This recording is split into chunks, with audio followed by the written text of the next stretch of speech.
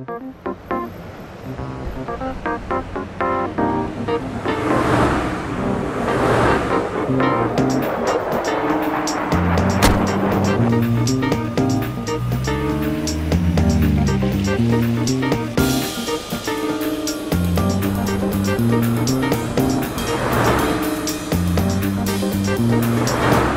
a transplant to the region, and I absolutely love this little corner of our universe. I love this area. I love the urban feel. I love the sidewalks, people walking by, seeing the commuters. People don't really think of it as an area for kids, but more and more people are moving to our building in Rosslyn. I've been in this neighborhood since 1977.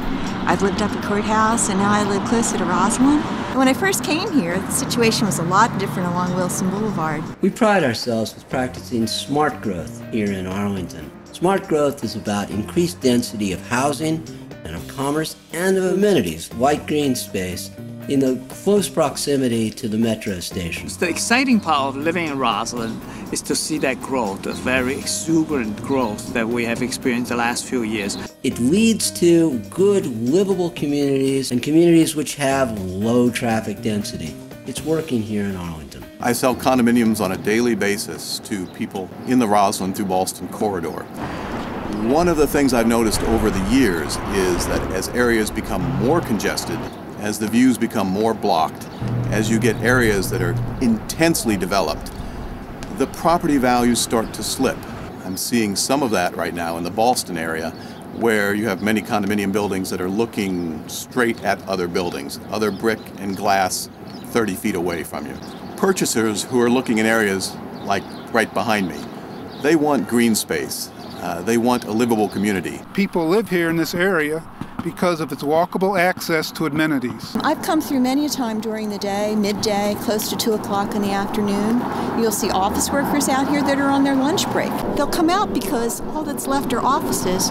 Most of the people in these offices don't provide a space for them to even have a cafeteria or a lunchroom. Well, this is the only active recreation park anywhere between the river and Courthouse and in anywhere between Crystal City and Lee Highway. It's the only park where kids can play, and it's been like this for 20, 30 years. I have seen soccer being played on the basketball court, and once I even saw football being played on the basketball court. We are seeing families moving in now we haven't seen in some time, that are young marrieds that are coming in with small children or infants, or women that are pregnant will have infants.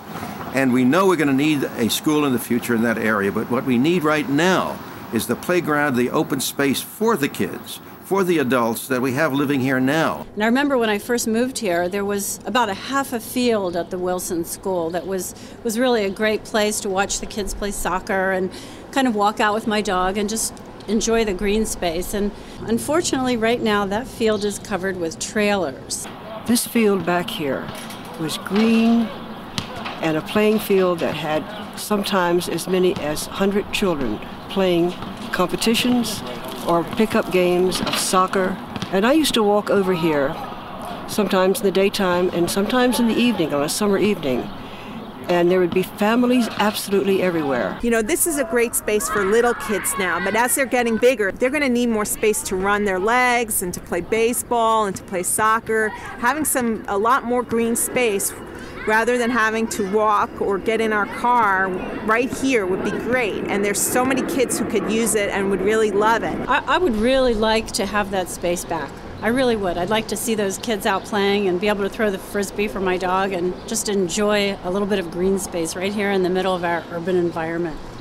Right now, the Wilson Complex provides the community with a tot lot, basketball court, sitting space, an important pathway, and some educational space. There should be an athletic field there, but it's covered with trailers. At the end of the intensive development process that is now being suggested for Wilson School, we would have 750,000 square feet of construction under 8 to 12 stories up. At the end of that process, there's no more tot lot, there's no more basketball court, there's no more pathway. I guess we get an undersized athletic field and a sitting area. Oh, and I should mention that we really lose the ability to utilize Wilson School as an educational space, because All of it, excepting the small historic core, is knocked down, and even that historic core is utilized for office space, which is not really compatible with any kind of community use. Historical Affairs and Landmark Review Board of Arlington County is considering recommending the designation of the Wilson School as a historic landmark.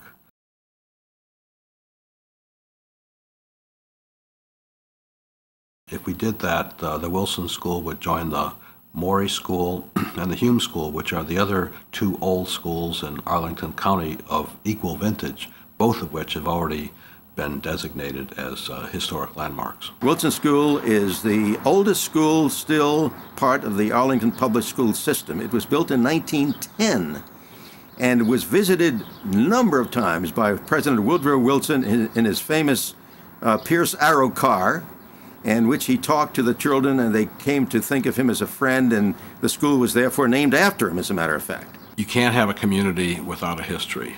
In order to have a history, you have to have signs of the past, and buildings that were put there by our forefathers and foremothers are signs that we look to build our community today. We were looking for location and what to do and how to go, where to go, who to meet, and we found out Wilson School building was vacant.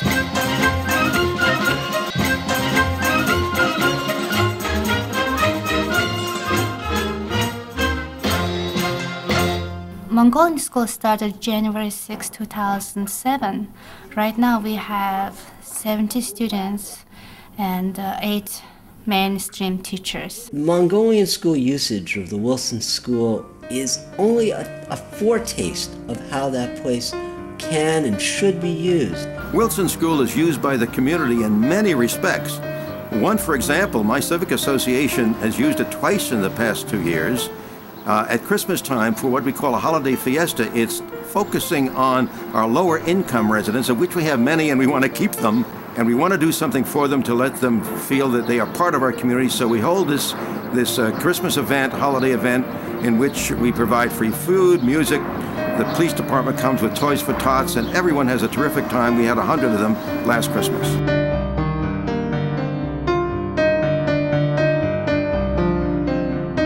Citizens that come to us with just really exciting dreams and notions of how that space could be utilized in ways that really would benefit the entire Arlington community. Things like a Montessori center, desperately needed, that would leave the space open for evening use and for weekend use. What we're going to have in this neighborhood, of this great neighborhood, in 5 years, 10 years, 20 years from now? What are we going to just have another condo development that's going to look like exactly what we have already, or something a little bit different, something a little bit unique? Perhaps the most exciting concept that I've heard was an arts consortium that's talking about utilizing the Wilson School as a true arts center. We are part of a coalition to bring educational programs, artist studios, and bring a communal space into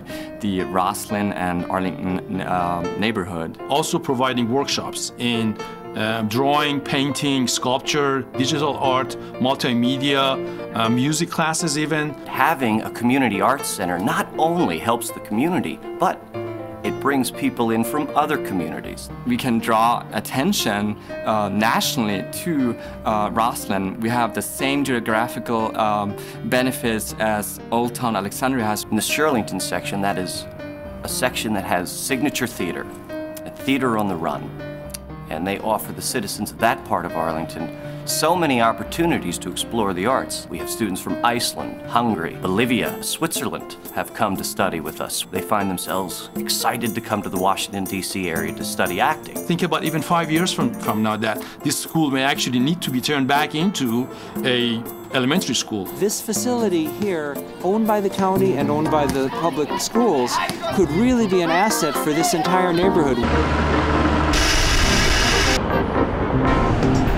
As you build high-rise condominiums on every available open space, suddenly they become less attractive. You run into traffic problems, congestion problems, just tremendous headaches in terms of the livability of the area.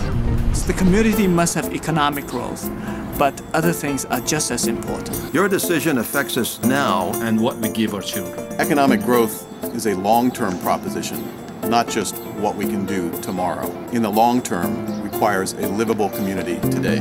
Decide to preserve the past. To provide for the present. And give to the future. Save Wilson School.